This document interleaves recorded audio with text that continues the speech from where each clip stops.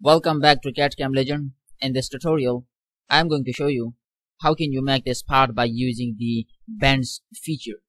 Okay, so this is very simple tutorial for the beginners, but the basic thing I'm going to deliver you is just how can you use the bend feature inside the Creo Parametric Sheet Metal. So mostly it's really very helpful tip for you whenever you are going to deal with the sheet metals, okay, because you have to create the bends features. Like as you can see here, this part I have created right now with the help of planner, and after that I just added some bends over here. So now let me show how I made this part. First let's have a look at the feature design tree. First I added this wall by keeping the wall thickness 0.1. If you look at the section, these are the dimensions.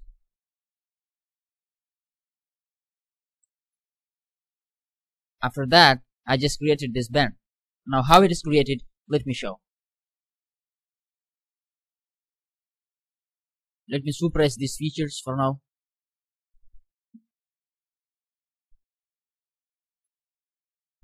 Or as you can say, you have to come to new part sheet metal, just uncheck to select the proper units. Okay, come to planner, choose a proper plane, make it normal, draw a center rectangle, assign the dimension,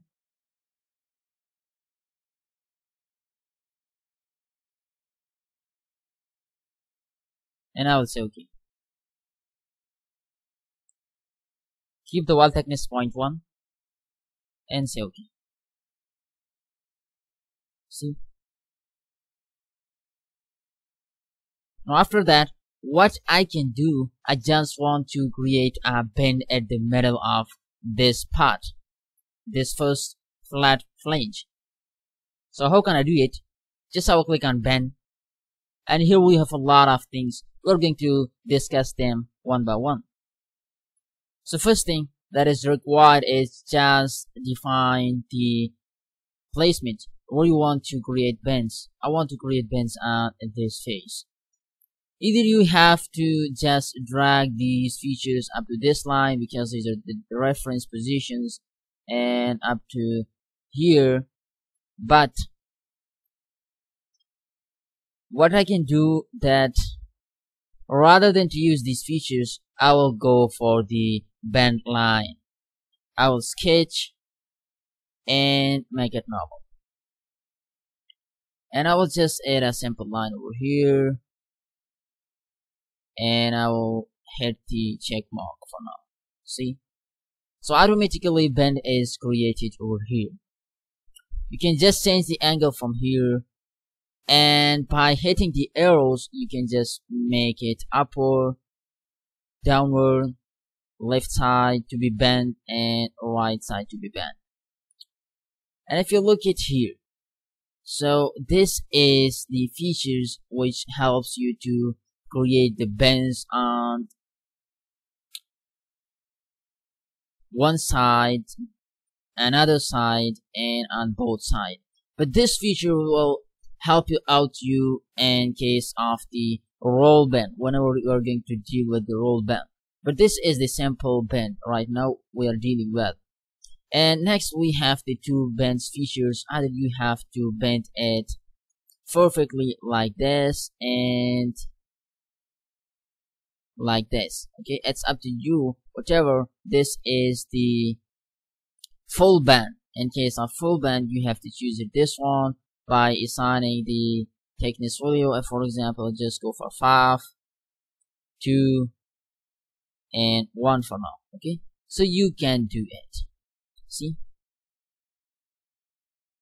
now this side, or this side, it's up to you. Okay, So this is how you can just create a simple bend, or you can say the sketch bend, by using the bend line feature. And I will say okay. Now the next thing is just wanna go for the bend feature, and this time I will go for the roll bend. It's mean you have to bend something up to 360 degree. Okay, so I will go for the roll bend, and after that what I can do, you have to look at the value of the radius. You have to set up it, although it will not work with you. Still the check mark is green. It's mean you are able to assign the proper value of radius. If for example I just want to assign the proper value right now 3.35, but that's up to you. You have to change it up to when it gets take place. Okay, so after this what I can do, this is what actually the flat pattern, or you can say the flat flange, is converted into a roll bend.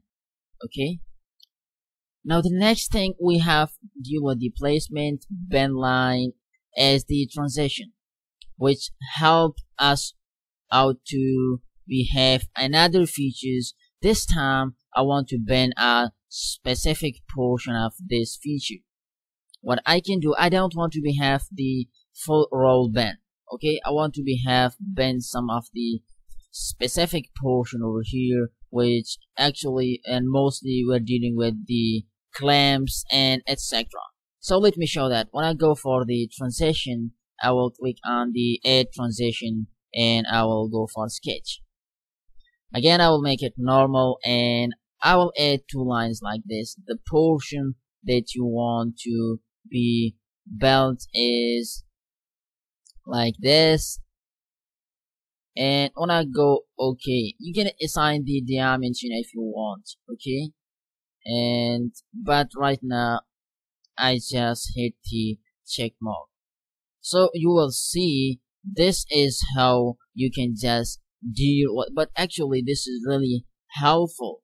Okay, the transition is really helpful because you don't want to have the full roll band. Okay, you just want to have the roll band at specific portion, specific region, so you can do it actually. And when I just hit the check mark by using the middle mouse key, so you can. So hopefully you enjoyed this tutorial and you are surprised at how this taken place.